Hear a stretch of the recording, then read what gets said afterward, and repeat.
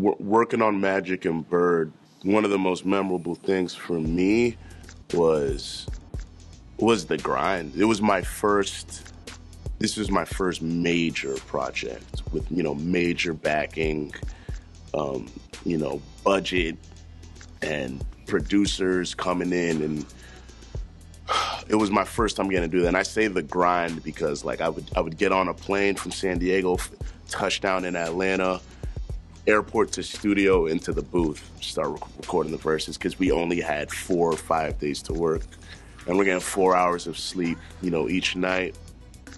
We got 30 songs done in 3 weeks. I never thought I could do that.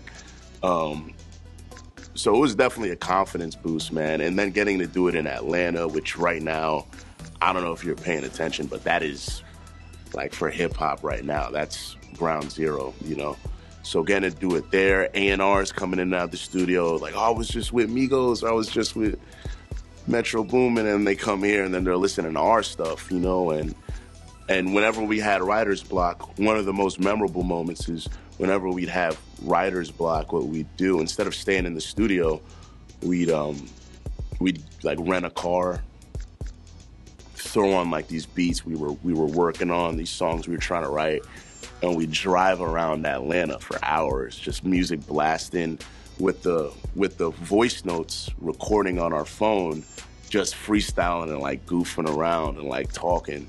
And then we'd play it back in the studio, yo, that was dope. Oh, remember when we saw that Caprice classic drive by, and we rapped about it. So I don't know, there was something about getting a marinade in that setting, in Atlanta, while doing a predominantly trap record. It helped and made it real special. The difference between me making Clowntown and me making Magic and Bird, I've grown a lot since making Clowntown, now with Magic and Bird out. Clowntown was my my bedroom closet record, you know what I'm saying? It was the buying beats off SoundCloud and SoundClick and YouTube record.